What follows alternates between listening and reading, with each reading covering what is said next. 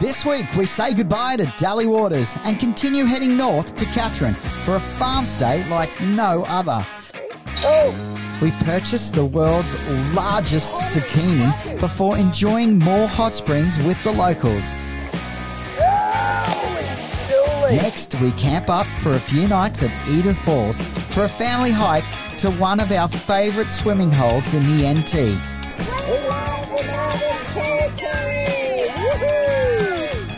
Smash the like button and make sure you're subscribed for more feel-good content.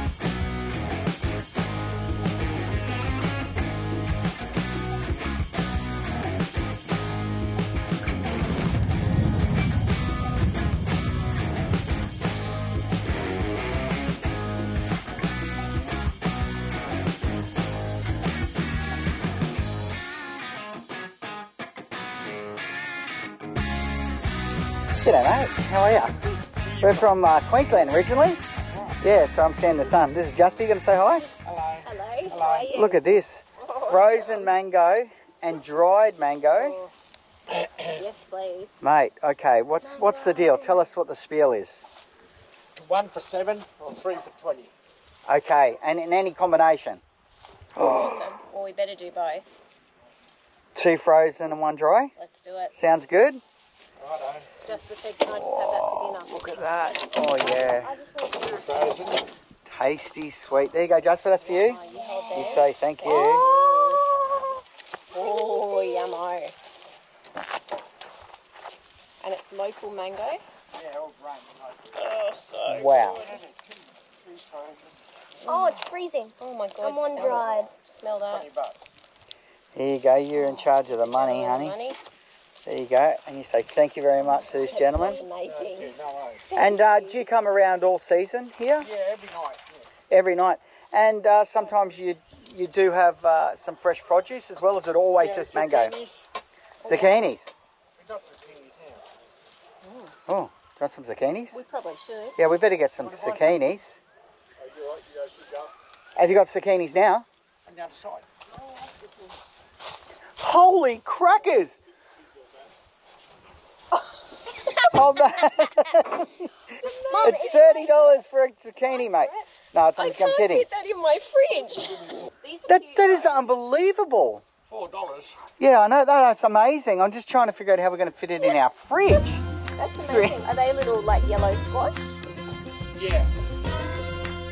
Oh, $2 each. okay. We get a couple of those. Yeah. What do you think?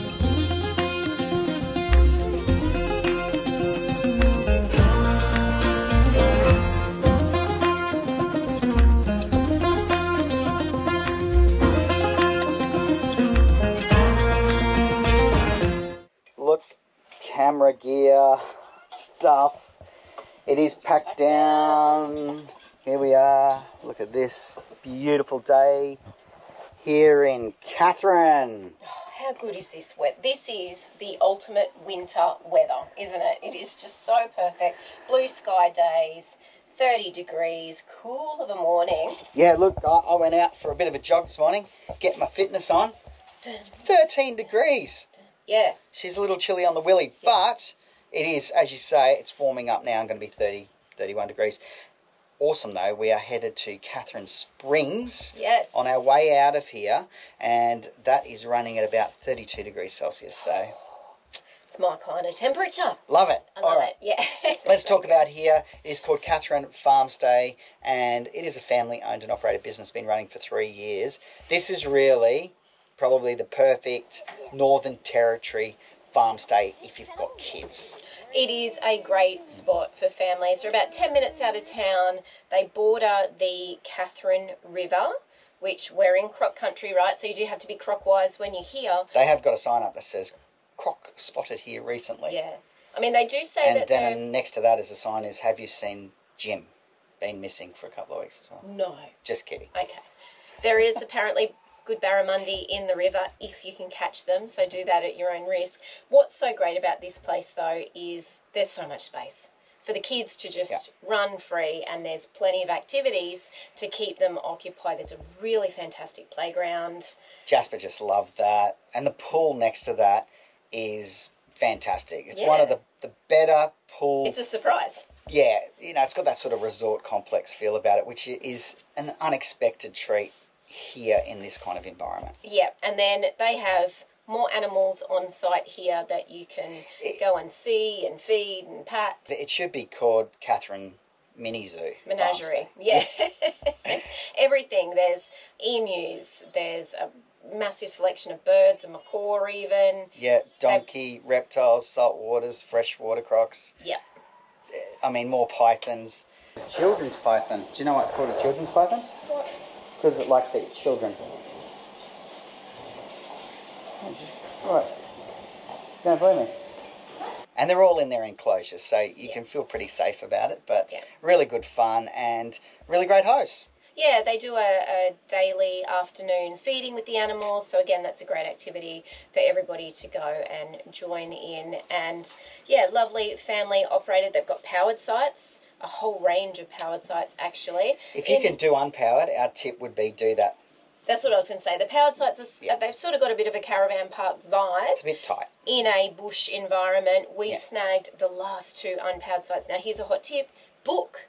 We just rocked up thinking, oh, look, we're on the edge of the high season, no worries. We got the last 2 unpowered sites. Look, that is because this place gets such a good rap. Being 10 minutes out of town, you can be assured that you feel safe. It is quiet. Yes, except for the roosters that start at some ungodly hour. Yeah, we think Cluck Norris. The rooster has been following us up. All right, we're off to Katherine Springs, and then it is on to Edith Falls. One of our, I mean, it's in our top 3 locations for camping if you love your waterfalls in the top end here of the Northern Territory. Yeah, if only they could figure out how to make the water temperature at Edith Falls warmer. Should be right. So cold. Get over it quickly.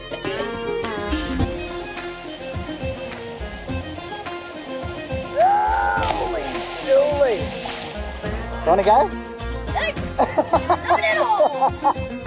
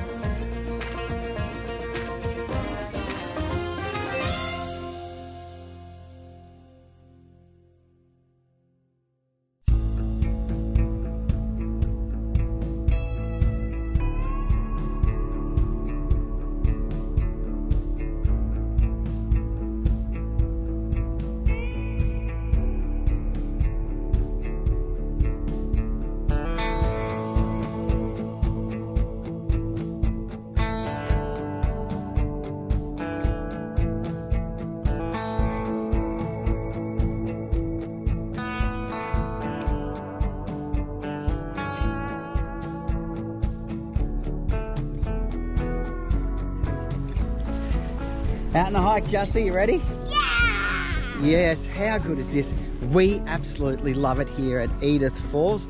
It's in our top 3 as far as a family experience with a stunning campground and then those epically beautiful waterfalls. We think this is a must if you're doing any travel road trip to Northern Territory or you're doing your lap around Australia. Make sure that you stop here and camp for a couple of nights at least. Yeah, this is the NT at its absolute finest. The campground is within the Nitmiluk National Park. It is part of the NT Park's booking system now. Last time we came, you'd line up at the kiosk to get a site. This time, you do have to book online, get your campground. For us, it was $35 a night. Look, it is part of the national park, so the sites aren't huge, but there are, I think, just under 50 sites. Wow. A lot of them are quite small for tent camping, but when you're booking, just really have a look at what's available. They give you the site dimensions. I think this time around our site number 8 was 8 by 7 meters. We fit fine. There are bigger sites, but there's only probably 4 or 5 that can accommodate really large caravans. Yeah, a hot tip there would be campsite number 11, which our good friends, Mr. and Mrs. First Aid, Anthony and Loretta from Getting Lost Down Under, they were on campsite 11. You could pretty well stay hitched on that site, and they've got a 21-foot van. So that is true, and last time we were here, we were on site 32, which was also fairly large as well. So just check out what's available. This way, baby. It is quite shaded. There are so many trees in the campground. So, you know, it's not the best campsite for Starlink or solar, but it's so beautiful. So does it really matter? No. No. Now, obviously no power, no water direct at your site, but there are a handful of drinking water taps. And so, look, if you're staying for 4 or 5 nights like we are, you can fill up your 20-litre jerry cans and then obviously use your adventure pump, or, you know, a water transfer solution like that is perfect. But this is really just the start of it. This is the lower pool. This is what you come for. Yeah. Come around here a bit. Look at that.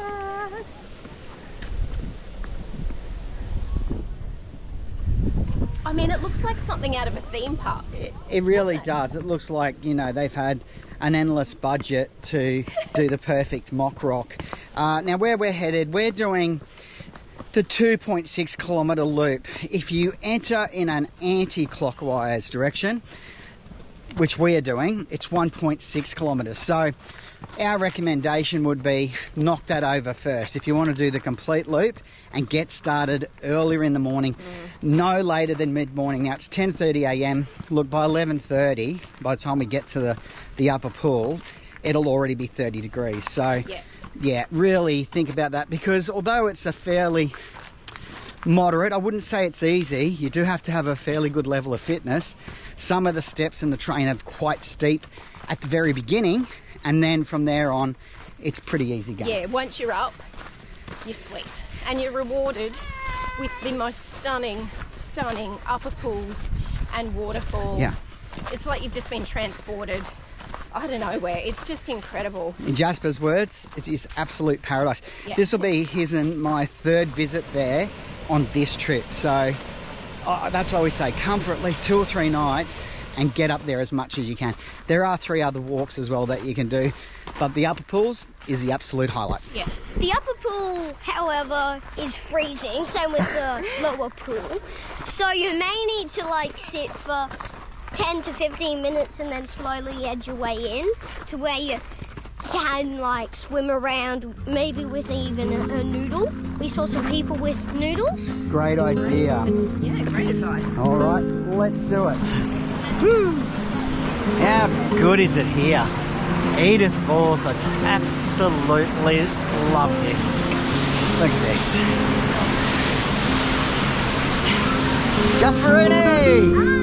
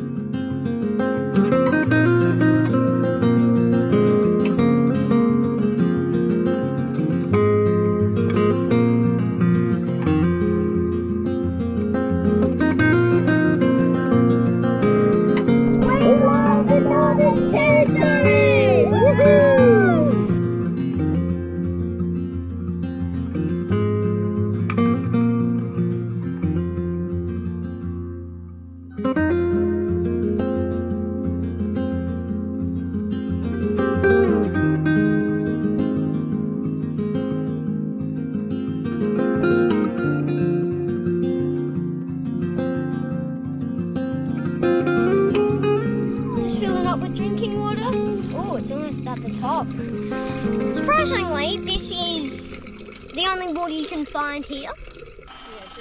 Boom. Here you go, Dad. Hey. How good is this? Venture pump saves the day. Before enlightenment, fetch water. Enlightened enough. After enlightenment, fetch water. Correct. So good. Okay, we have field tank 1. Now, hot tip is that where the water's coming from, okay, is over the other side of the park. So go and fill your water containers up near the actual, I guess, main water source, because then they come out heaps quicker than, say, over at site 7, which, you know, it takes 20 minutes to fill one container. There you go. The other thing too is that we mentioned only a couple of larger sites. Pretty well most of the outer circle sites are large sites. All of the inner circle sites are a lot tighter, and that's what we've noticed. So really check it out and try and book a fair bit in advance, because this place gets very busy. And meanwhile, Jasper just sits back and does nothing in the hammock. Hi. No, you've been a great help today. That's what you're meant to do in a hammock, isn't it? Oh, my good helper. It looks like you've got more water on your head than in the actual container, Jasper. I've washed my head down. Yeah, it's pretty warm, isn't it? Here, let me take that. Thanks. The last 5 I'll take metres. this. Thank you. Is that nice and cool?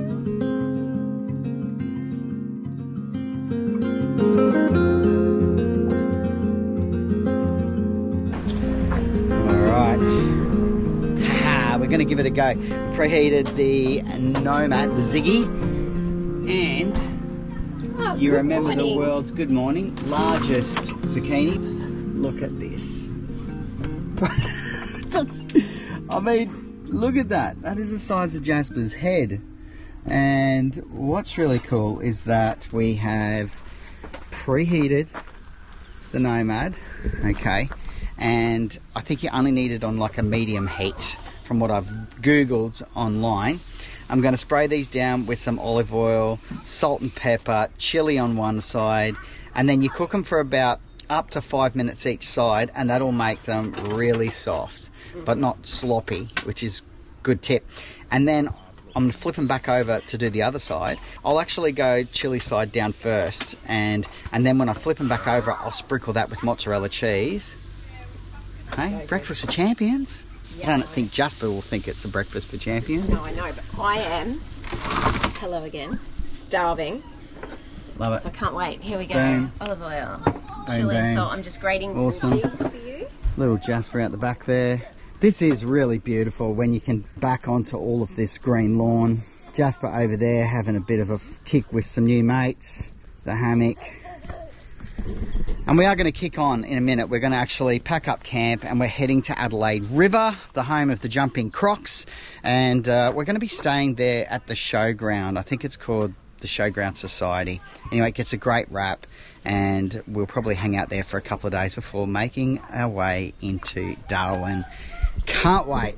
Look at this. Who would ever thought that paying $4 for one zucchini was acceptable? Oh, and that it's fed us for like 3 meals. Are you kidding me? It's so good. Look at that. Oh, he's a bit thin on that Thin side. on that side, that's all right. Yeah, that's right. There's a spatula there, which might be better because that's sort of putting a hole in them, but that's okay. Didn't realize.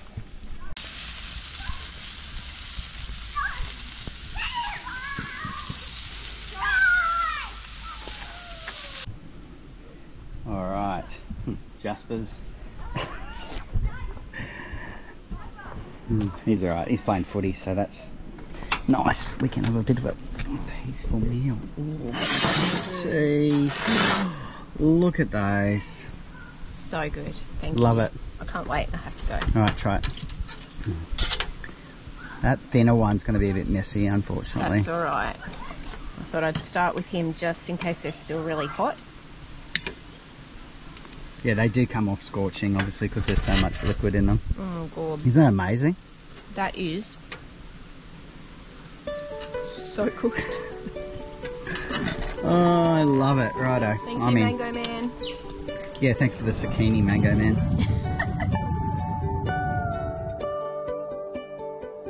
Thanks for watching.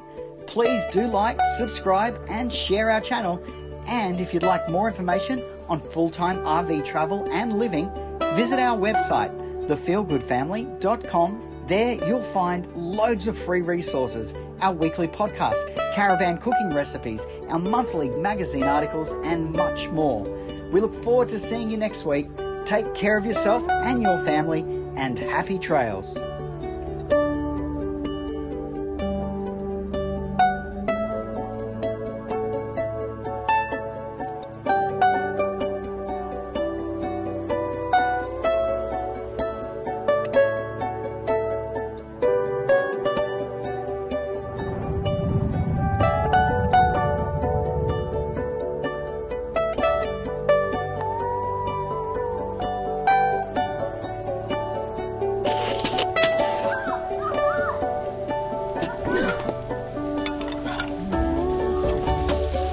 No